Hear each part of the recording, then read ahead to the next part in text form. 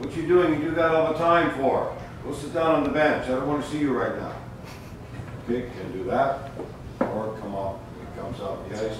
Hey, you know, we work on our shooting a little bit more at practice, and we'll be able to shoot the right way. We can practice like that all the time. You're gonna go good job. Well, what's gonna work better? The coach gonna, when the player leaves the rink, is he gonna be, oh, okay, maybe the coach told me, Mom, I try something else.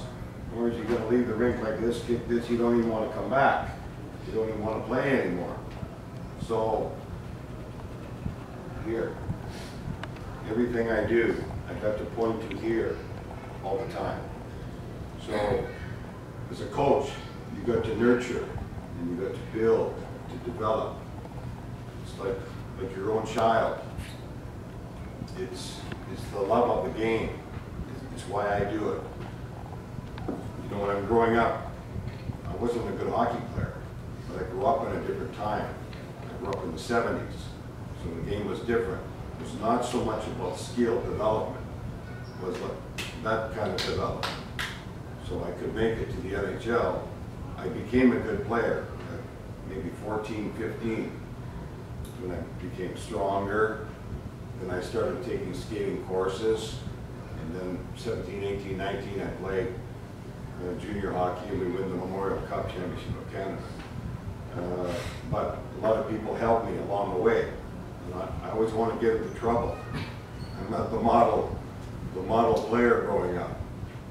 So there's lots of things that can happen. So self-esteem, very important.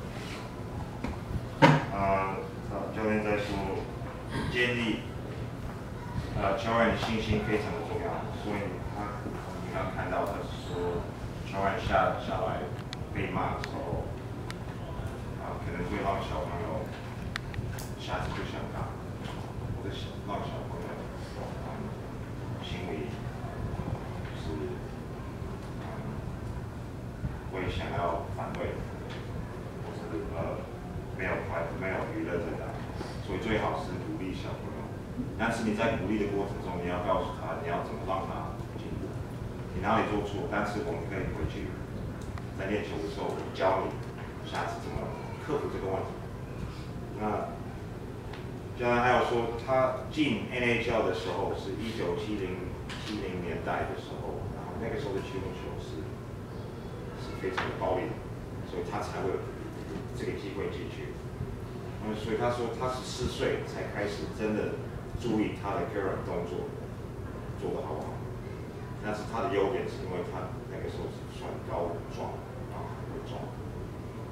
然后所以他从14岁开始注意他的基本动作，到18岁得了我们说是加拿大的 junior 就是20岁以下的全国冠军。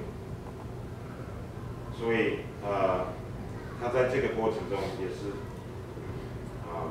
遇到蛮多的挑战，但是因为他的教练一直给他鼓励，所以让他继续打下